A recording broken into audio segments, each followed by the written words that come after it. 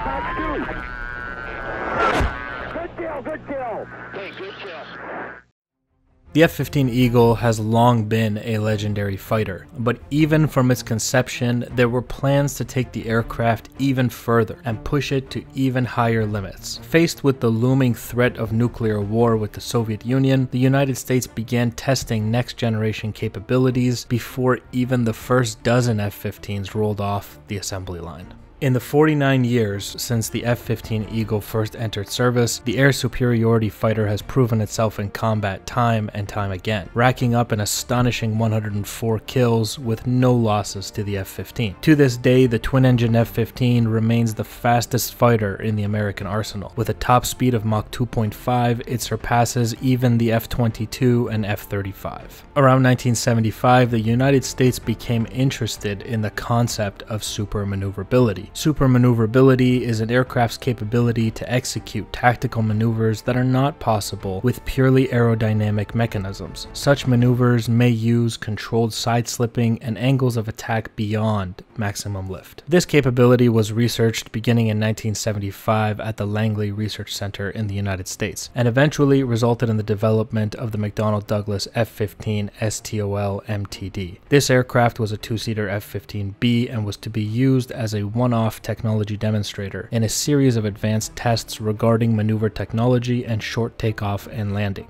The F-15 in question was serial number 71-0290 and rolled off the assembly line in 1973. This aircraft would go on to contribute enormously to the United States' next generation of aircraft. As previously mentioned, in 1975, Langley Research Center began to conduct programs studying two-dimensional thrust vectoring nozzles. Government and industry studies of non-asymmetric two-dimensional nozzles in the early 1970s had identified significant payoffs for thrust vectoring 2D nozzle concepts, which had obviously attracted the attention of the Air Force. In 1977, Langley started a system integration study of thrust vectoring, thrust reversing, and 2D nozzles on the F-15 with McDonnell Douglas. In 1984, the Flight Dynamics Laboratory and the Air Force Aeronautical Systems Division awarded a contract to McDonnell Douglas for an advanced development STOL MTD experimental aircraft. The vector control of the engine outflow was further supported by the addition of canards in 1988, just in front of the F-15's traditional wings. The canards themselves were actually modified horizontal tail surfaces stolen or borrowed from the F-18 Hornet. The proof of concept was done on the second F-15B off the assembly line with serial number 71-0291.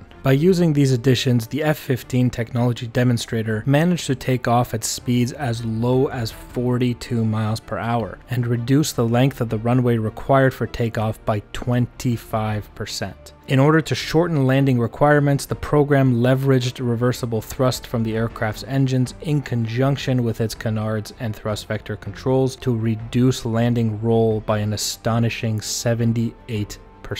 While a standard F-15 Eagle needs more than 7,500 feet of clear runway to land, the F-15 STOL MTD could do it in just 1,650 feet.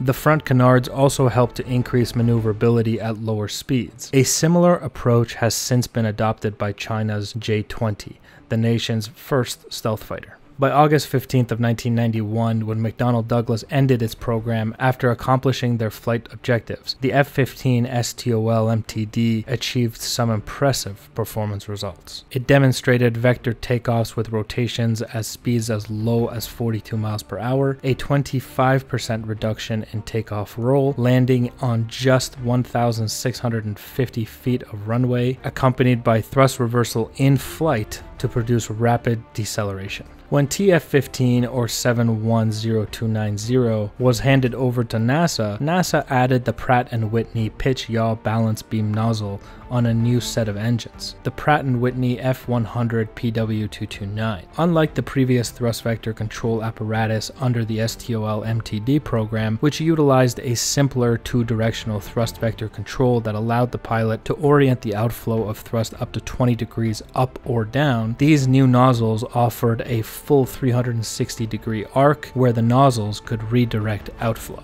Combined, these systems produced a new aircraft that bore only a passing resemblance to the F-15 it started out as, and according to the Air Force and NASA observations, was actually a better performer in the air. NASA officials estimated that stability at supersonic speeds was improved by a factor of more than 100% with the addition of the new front canards. The intent behind these efforts was never truly to add to the capabilities of the F-15, but rather to test what capabilities the United States could develop for future generations of fighters. For example, from testing and research by the STOL MTD program, the United States Air Force abandoned the concept of super maneuverability as counterproductive to BVR engagements, as the Cobra maneuver leaves the aircraft in a state of near zero energy, having bled off nearly all of its speed in performing the maneuver without gaining any compensating altitude in the process. During one-on-one engagements, this leaves the aircraft very vulnerable to both missile and gun attack by a wingman or other hostile, even if the initial threat aircraft overshoots the super maneuvered aircraft. Other aspects of the F-15 STOL MTD program would go on to be implemented in the F-15E Strike Eagle, making it one of the most effective air-to-ground aircraft operational today.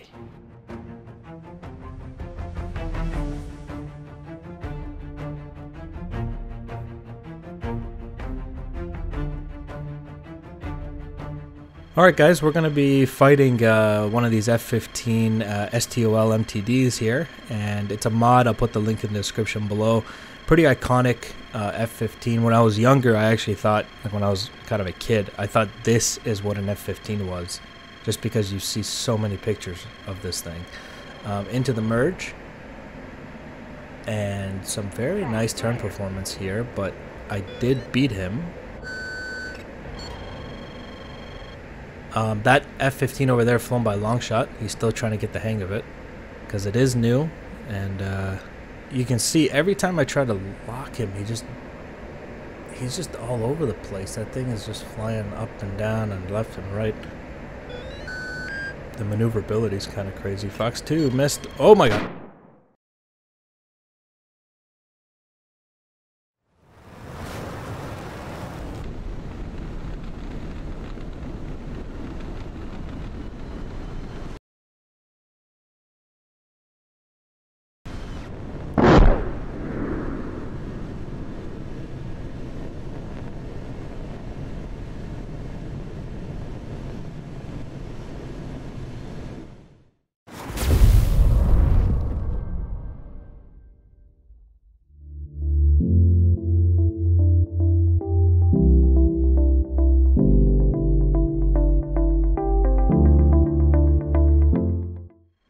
He definitely fired an AIM-9X at me, and it was so close that I think it hit me like a rocket, more so than an actual missile. So that was interesting. Now the F-15 STOL MTD here, those of you who played Tom Clancy Hawks will remember this aircraft. And I believe the new Ace Combat 7 also has it. So it's a very, very iconic aircraft. Got the lock here, but he's way too good at getting that nose around. Basically min ranges any attempt by me to shoot a Fox 2. Luckily that means his Fox 2 is also jammed, but this here doesn't look good. That thing's got insane AOA.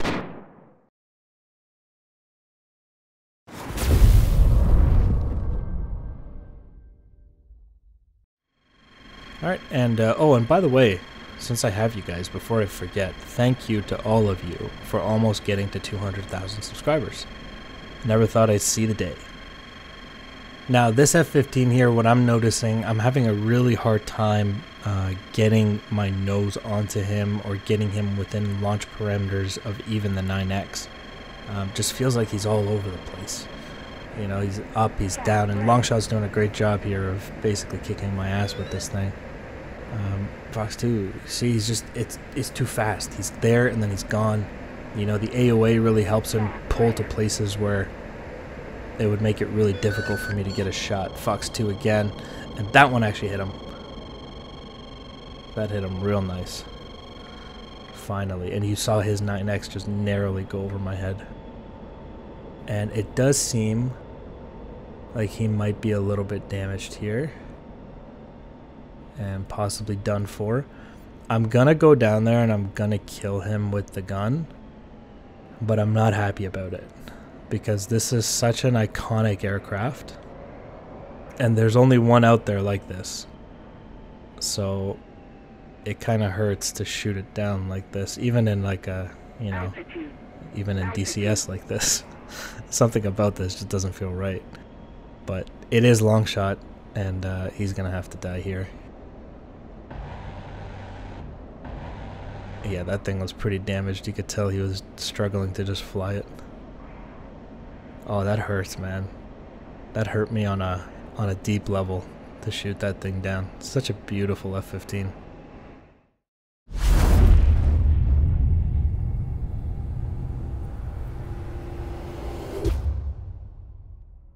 Alright guys, so quick little TAC view review here. I just want to see us look at the numbers for this F-15. You can see this TAC view model does not have the canards. It's just using a normal F-15. Obviously, you just assume that this is that STOL MTD F-15. That being said, look at the performance on this thing.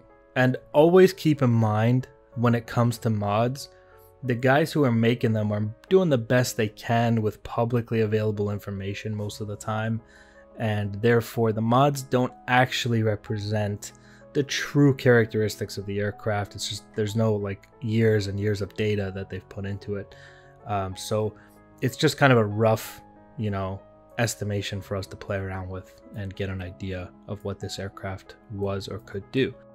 And here into the merge, you can see that Longshot is able to pull 31 degrees, 31.1.2. I think that's the max I see here. That is insane degrees. Like, I've seen that only from something like, you know, an insane turn by a Hornet or the F-22. These are the only two places where I've seen numbers like this. And even the Hornet would really struggle, I think, to pull instantaneous 31 degrees. But anyway, that's exactly what this F-15 was designed to do, thrust vectoring in a two-dimensional space. This is not the NASA variant with the 3D vectoring. This is just the 2D vectoring. And, you know, you got your canards on there. And you can see the nose just gets right on. And I'm not even, you know, anywhere near nose on at this point. And I'm pulling to min radius. So I'm merging at, you know, whatever speed. I don't want to rewind. And then I'm pulling to min radius. So I'm just keeping the afterburner pulled out. And I'm just trying to get nose on as fast as I can. A min radius turn. And also trying to jam this Wes so that he can't hit me with a Fox 2. You can see that missile go by. It was obviously min-ranged. And then I'm trying to use a bit of the vertical here to get nose on because... And look at this thing. Wow. He just pulls the nose up at will. He's just like, I gotta point my nose at him. Cool. Fox 2.